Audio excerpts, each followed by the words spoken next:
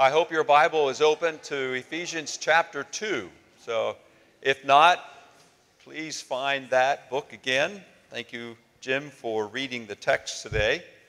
So I hope to get through a third of a verse today. So we'll do our best. This is, we come to the section in Ephesians that I would say sets the tone for the rest of the book.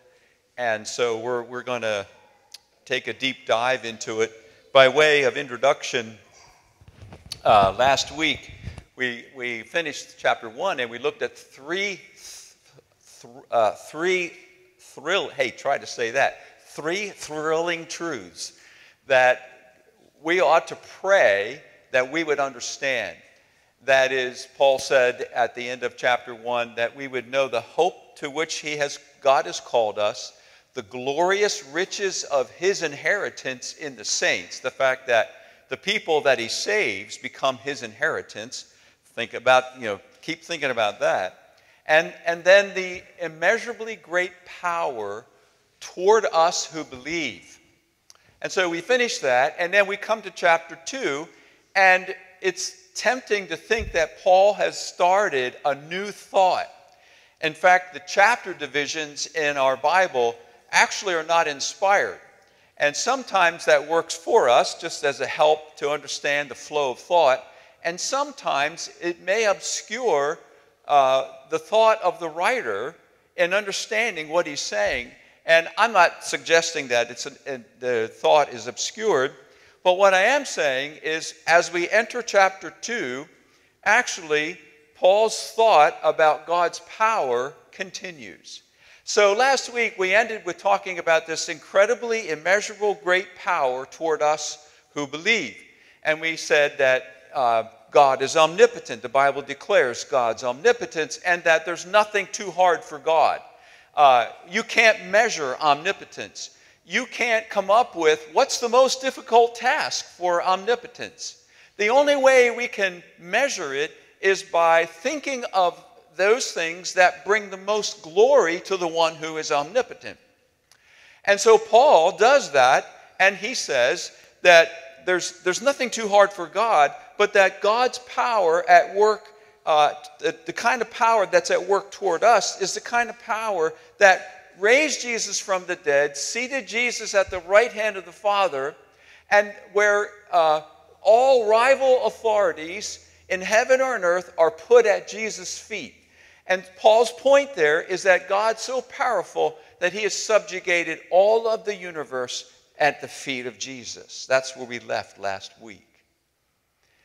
And it looks like, when we begin chapter 2, that now there's a new thought. But it's not a new thought. What's going to happen now at chapter 2 is Paul's going to give us another illustration of the power of God. And what he's going to do, he's going to paint a picture of us, who we are, and that's verses 1, 2, and 3, about the devastation that sin has brought into the human race. And then he's going to say, in that notwithstanding, how we have been cast into sin because of Adam's sin, even in spite of that terrifying position, God has brought his power to bear upon us so that we, along with Jesus, that is, believers, those who have put their faith in Jesus, have been raised from the dead, seated with Christ in the heavenly realms. So in other words, it's another illustration of God's power. God has displayed his power not only in Jesus, raising him from dead, seating him at the right hand of the Father, and giving all authority to him, but now we, who were dead in sin, Paul says later in this section, but verse 4, but God, being rich in mercy because of the great love with which he loved us, even when we were dead. Jesus was dead, God raised him up. Verse 4, even when we were dead, verse 5, he has raised us up, and verse 6, he has raised us up and seated us with him in the heavenly places in Jesus. So that is a display of God's power. And so this morning, what we want to do is understand the depths of our sin, because that, when we understand that clearly, we will then understand the power that God exercised in Christ to therefore raise us up and be seated with Christ at the right hand of the Father. There's a whole lot in these 10 verses. This is why I'm saying we're going to slow down a little bit, and we're going to take our time, because we'll take several weeks to look through this so we can understand and unpack all that Paul is saying. I want you to see, the title of the message is the transformation that God brings, the radical transformation. And I want you to understand, if you look at verse 1, chapter 2, verse 1, it says that we were dead in our trespasses and sins in which we once walked, which is an interesting kind of paradox, dead people walking. You were dead and you were walking. But then I want you to see verse 10. Keep in mind the word walk. So before Christ, we're dead people walking, dead in our sin, walking in those sins. Look at verse 10. For we are his workmanship, created in Christ Jesus for good works, which God prepared beforehand that we should what? We should walk. You see, so God transforms us from people who are living in spiritual death, walking in sin and trespasses, so that now we are, instead of walking in them, we are now walking in the path, the good works that God has prepared for us, because he has redeemed us, and then he has given us a path to walk on. So this is radical transformation, from walking in sin and death to walking in good works before God. Not works that we say, they earn our salvation, but good works that come as a result of salvation. So, radical transformation that God does, taking dead people, making them alive, is putting God's power on display. Now, so this morning, we're going to, in this idea of radical transformation, that's why it says in your outline, in the bulletin, part 1, okay? Because there are going to be several parts to this. But this is part 1. And we start today with dead men, or people, humanity. We're not just talking about the male gender, but humanity, dead humanity, spiritually dead, walking in sin. And this is going to be bad news. Most certainly, as we look at this is going to offend our sensibilities about ourselves. I'll just warn you now, okay? I can tell you it wasn't easy to study, because it reminds me of who I am, who I was, and what God had to do to save me. So this is not a pretty picture, and yet it's important that we take it in hand and we understand it. We're going to take our time looking at these things. Now, verses 1 to 3 are the bad news about us, that we're dead in sin. And then verses 4 to 10 talk about the good news. I said a year or two ago, I used this phrase, the good news isn't good until the bad news is understood. And that is important to remember. The good news becomes so good when we realize how bad the bad news is. So verses 1 to 3 is really a diagnosis. Verses 1 to 3 is yours, my moral history. This is you, okay? And like I said, it offends our sensibilities. This is the most politically incorrect thing that we could possibly say in our culture today. Because the culture says, you're good, you're great, all that. And here's what God says to us about us. This is his diagnosis. This is our moral history. And you were dead in the trespasses and sins in which you once walked, following the course of this world, following the prince of the power of the air, the spirit that is now at work in the sons of disobedience. So that's a reference to Satan, the spirit who is now at work. Verse 3, among whom we all once lived in the passions of our flesh, carrying out the desires of the body and the mind, and were by nature children of wrath like the rest of mankind. It's God's diagnosis of us. It has been said that a right diagnosis is half the cure. A right diagnosis is half the cure. I don't want to take medicine for an illness I don't have, while my true illness runs through my body to kill me. I need to know. Sin has shattered humanity. And until we come to grips with that, until we come to grips with verses 1, 2, and 3, until we really understand this, we will miss the grace of God. And instead, we'll accept the deluded notion that each one of us is basically a good person, deserving of God's favor, and that by our own efforts at being better, we can earn a relationship with God. Oh, sure, I'm not perfect. I understand that. You heard people say that. But I'm not a bad person. And the Bible says this is our moral history. And we cannot, therefore, earn a relationship with God. But a clear grasp of what sin has done to humanity, if we understand these verses, it will drive us to Jesus. It'll drive us to Christ and a Christ-filled life.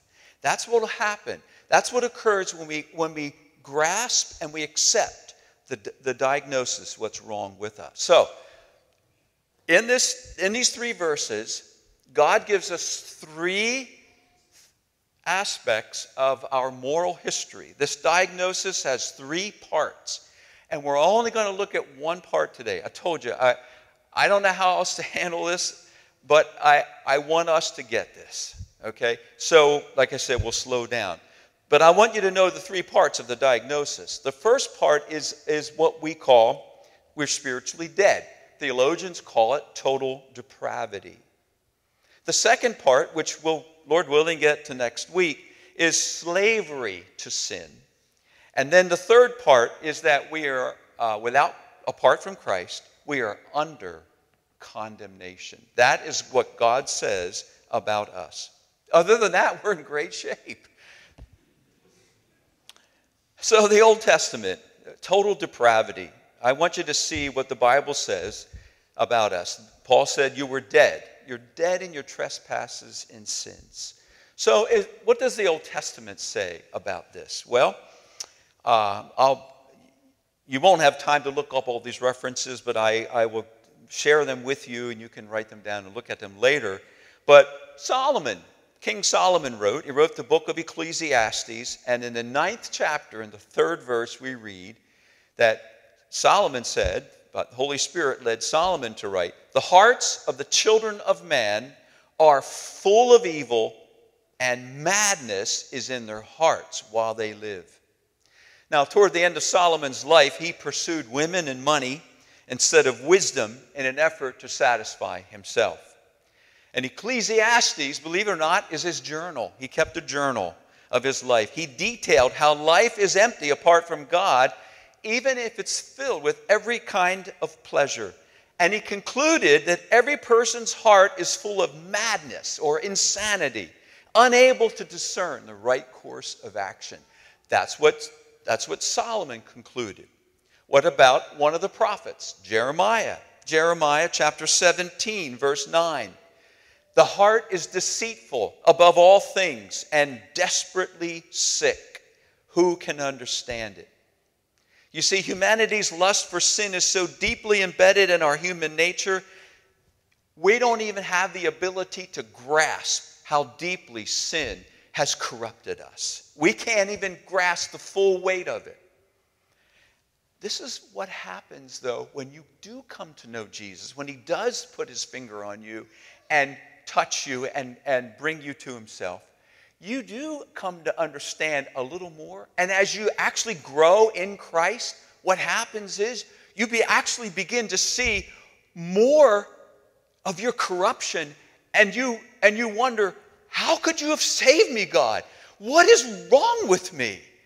And we realized all along that we haven't yet plumbed the depths of the corruption of our own heart. That's why Jeremiah says, it's deceitful above all things. Who can understand it? God can. And he knows what to do about it. But we really can't grasp the depths of our depravity. What about a king? King David. We heard from King Solomon. We heard from a prophet. Another king wrote, King David wrote in Psalm 51:5. I told you it was going to be bad news.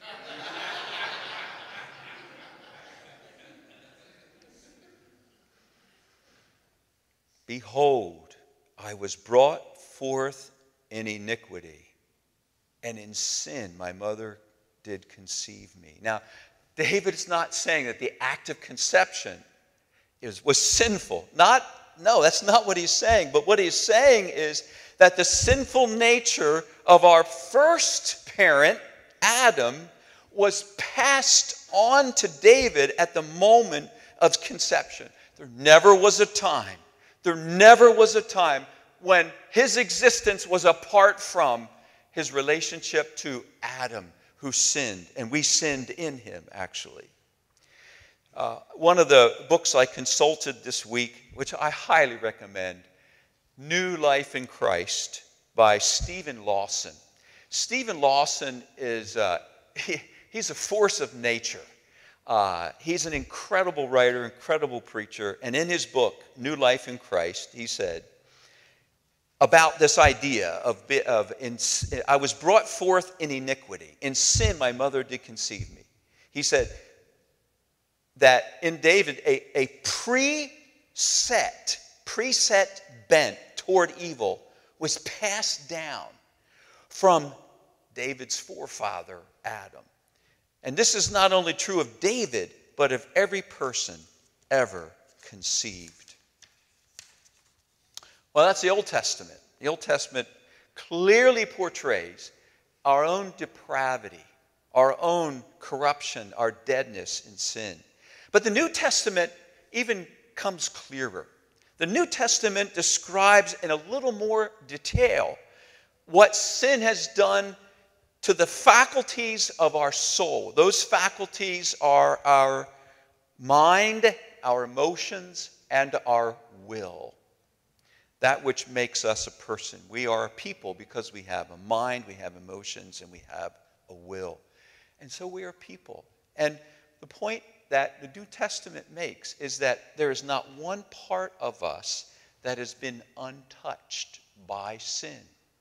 Now, this is where we need to clarify what it means when we say total depravity.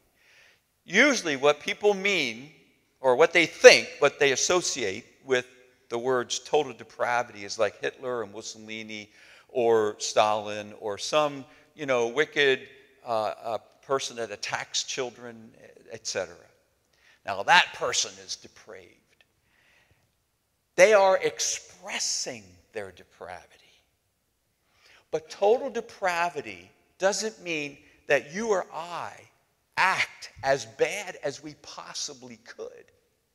Total depravity means that there isn't any part of our being, our mind, our emotions, or our will that have escaped the corruption that sin has brought.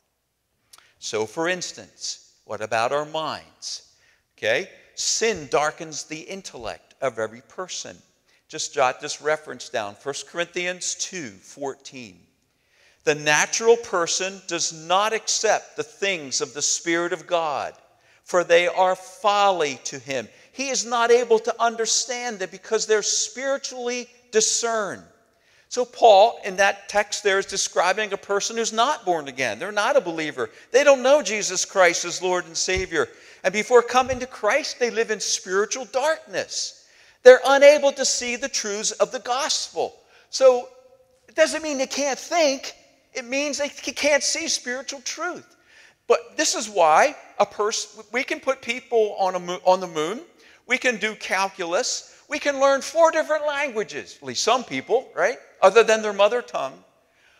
But that same person who has an incredible intellect cannot grasp gospel truths. And so,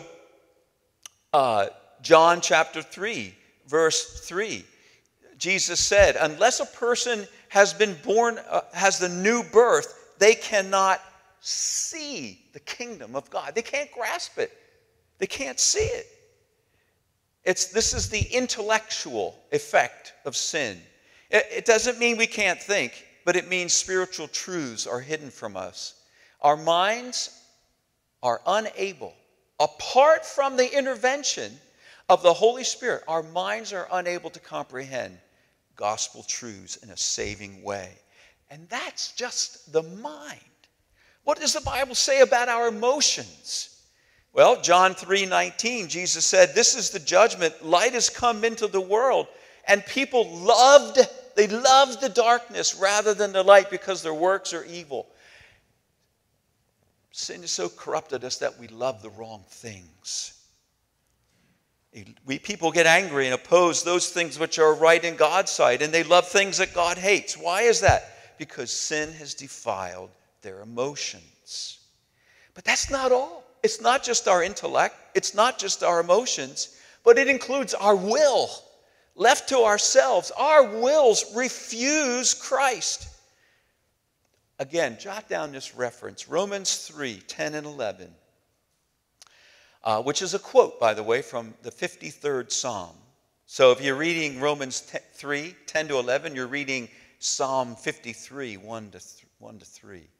Paul quotes a psalm, and he says, as it is written, none is righteous, no, not one. No one understands. See, there's the intellect, that the mind has been corrupted. And the last line, no one seeks for God. Our wills have been corrupted so much that we refuse to seek after Christ on our own. Left to ourselves, we will never seek for Christ. If you're wondering what Jesus thought about all this, jot down John 6:44. Jesus said, no one can come to me unless the Father who sent me draws him. Now, that's what Jesus said. He said, no one can come to me unless the Father who sent me draws him. So you have no ability of your will to seek for God on your own. Dr. Lawson, in his book, writes, he concludes, he says, we spiritually cannot choose what is right before God. Therefore, every capacity, the mind, emotions, and will of every person has been devastated by Adam's sin.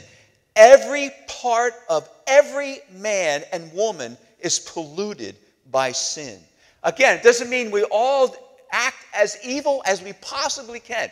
That's not what total depravity means. It means every part of every man and woman is polluted and corrupted by sin. So in and of ourselves, without God intervening in our lives, we will not seek the light. There are no exceptions to this. Now, look at the text again. I want you to see how all-encompassing this is. When we think about sin, we like to think about somebody else. But here's what Paul says. He says, look at chapter 2 again, verse 1. And you were dead in your trespasses and sins. So he's writing to these Christians in Ephesus. You were dead. Were, past tense, but that's what you were. And then he says, verse 3, he says, among whom what's the next two, if you have the ESV, among whom, what are the next two words? Among whom we all once lived in the passions of our flesh, carrying out the desires of the body and of the mind, and by nature children of the wrath. What is the last phrase of verse 3? Like the rest of mankind. You see, there are no exceptions to this. The you, the we all, and the rest of mankind close the case. There aren't any exceptions. This is everybody. This is you. This is you. God says, I'm talking about you. He's also talking about me. He's talking about all of us. Why is it important to pinpoint that?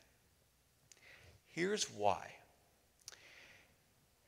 As we see Paul's flow of thought move through chapter 2, we're going to see an argument develop for the unity between two opposing groups, Jews and Gentiles. And by showing the universal problem of sin that has permeated every single human being, regardless of their race or ethnicity, Paul's proving that one group isn't better than the other. One group isn't more righteous or more naturally close to God than the other. Paul is declaring our common moral history as simply members of the human race. It's a history that predates, are you ready? It predates our ethnic and racial or socioeconomic history. It's a history that reaches back to everybody's daddy, Adam, and the sin he committed in the Garden of Eden, which we committed in Adam, because we are all in Adam when we're born. And therefore, we all have the same spiritual ancestor and the same spiritual diagnosis. Everyone is dead in sin, needing reconciliation with God, and the only means is the cross of Christ. And Paul's point is, there isn't any difference. You read Romans 3, he says the same thing. What have we said? There's no difference. We have concluded that we're all under sin.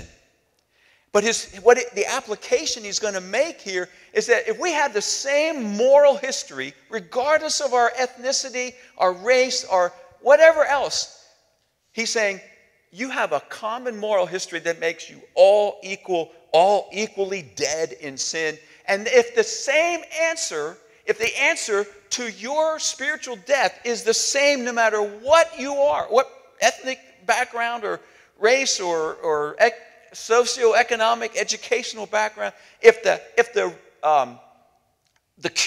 solution is the same across the board, then what he's saying is, you don't have a spiritual leg to stand on. You're all crippled, but I know the person who can heal you. He heals anybody who will come to him in faith. But you won't do it unless God brings it about, because you're dead in sin. And so what he's saying is, you have so much in common with your moral history in the past and the person of Jesus who can save you. There's more in common about you than you realize, which makes you have more in common so that you can be unified rather than what you have in differences with each other that might make you split apart. So you may be Jew and Gentile. I'm talking about first century context here. There may be Jews and Gentiles in the church, and if you know anything about the history of Jews and Gentiles in the first century, that wasn't pretty. But they both came to know Christ, and they were both in the church, and Paul is saying, look, you have the same moral past, it's dead in sin, and you have the same Savior, so you have more in common to bring you together in unity than you have as differences that would keep you apart. So focus on that which unites you rather than what divides you. And if you read this week, the rest of chapter 2, you're going to come across this verse. It says, He himself is our peace, who has made us both one. Made us both, Jew and Gentile, both one, and has broken down in his flesh the dividing wall of hostility. And he has, verse 18, that he might reconcile us both to God in one body.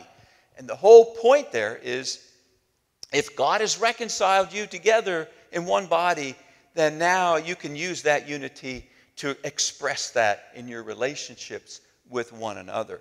You see, theology is always at work. And you may say, well, really not struggling with the Jew-Gentile issue these days. And that's right.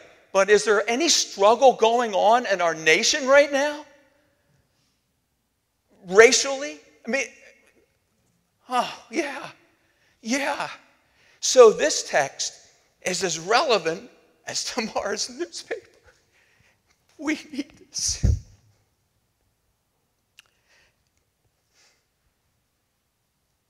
So, what would you think of a doctor who knew that you were dying of a fatal disease for which there was a cure? What would you think of a doctor who knew you were dying of a fatal disease for which there was a cure, but he didn't want to upset you? He didn't want to upset you with any bad news about you. And he hem-hauls around, or she hem-hauls around about it. Wouldn't you prefer to go on with him or her saying, sit down. It's not pretty. It's really not pretty. But there is a cure. There's one cure. I'm going to tell you about it.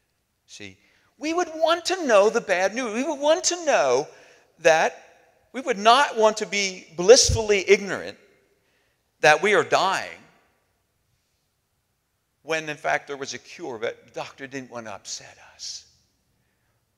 You see, this is the temptation that you and I face every day with people around us in our interactions with them. We don't want to upset them. And I'm not one to, flick a chip off somebody's shoulder either. I'm not looking to pick a fight. But the good news won't be good until the bad news is understood. And somehow we have to make it clear to people in truth in love. Don't point your finger, at them and, when you know your own history, you're less likely to do that. You just point them to the problem and the remedy. But we would want a doctor to tell us what is the diagnosis and then what is the cure. God has spoken to us about our spiritual cancer, and the diagnosis is devastating. And it's hard for us to hear. It's hard for me to preach it. But let me tell you, this is the first step toward the kingdom. Remember the Sermon on the Mount, what Jesus said when he opened the Sermon on the Mount? Remember he started out with those blessed words?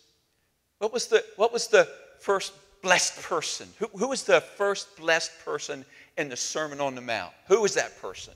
Blessed are the what? Poor, the poor in spirit. And then he said, blessed are those who mourn. Then he said, blessed are the meek. And then he said, blessed are those who hunger and thirst after righteousness. Why did he say that? He said that because of the truth here. He's saying, blessed are you who have come to an understanding of that you don't have anything in your moral bank account except a debt that you can never repay. Blessed are you who come to grips with your spiritual poverty. Blessed are you who have come to understand you're clothed in spiritual rags. Blessed are you who have come to understand the only thing you have to offer God is your sin. Blessed are you who are poor in spirit. You see, that's what this text does. It tells us the poverty of our spirit. And it doesn't stop there. Not only does he say, blessed are those who are poor in spirit, then he says, blessed are those who mourn. See, when we come to grips with our spiritual poverty and the sin that we live in living death, and that dawns on us because God puts his finger on us and he touches us and he brings us alive and he shows us and we begin to see ourselves, one of the first things that we do is that we mourn. You know, I don't think anybody comes skipping into the kingdom. I don't think we into the kingdom. I think we come, Jesus said, they mourned. But we mourn into the kingdom. We come to grips with our sin is a process of mourning. We're exposed. We're guilty. And so we're mourning over it. And it's no wonder then he says, blessed are the meek. Why would we come to God in pride? Listen, you have pride, you don't have a place in the kingdom. Pride, the door to the kingdom is what? Is it wide? He said, wide is the gate, broad is the road that leads to destruction, and many are on it. He says, narrow is the door that leads to life, and few find it. And the reason is because you don't come in puffed up with a big head and a chest puffed up. You come in meekness. You come small. You come into the kingdom small and mourning and knowing your checkbook is in the red with God, so to speak. And you come hungering and thirsting after righteousness because you know that is what you don't have. You don't have that. You don't have righteousness. But you know who can give it to you, see? And it is because of that we squeeze in spiritual poverty and mourning and meekness through that narrow door into life, into the life that God so freely gives. Do you understand why Paul is when he gets to verse 4 and he is like, but God, being rich in mercy. There's a reason why he exclaims, oh God, such mercy, because he's clarifying for us who we are. Now, as we finish, there's two more parts to this diagnosis, okay? He's not even done yet. And what I'm going to do, Lord willing, next week, finish. And then I want to draw out, give enough time for implications of all this. What are the implications? If this is true, then what else is true? That's what I want to draw out and try to be as clear as possible this next Sunday, Lord willing. We need to see the implications then of these truths about our diagnosis. And when we finish that, then God willing, the following Sunday, we'll look at the good news and we'll see the bright, shining Son of God in all his glory and what he has done for us and how God has displayed his power.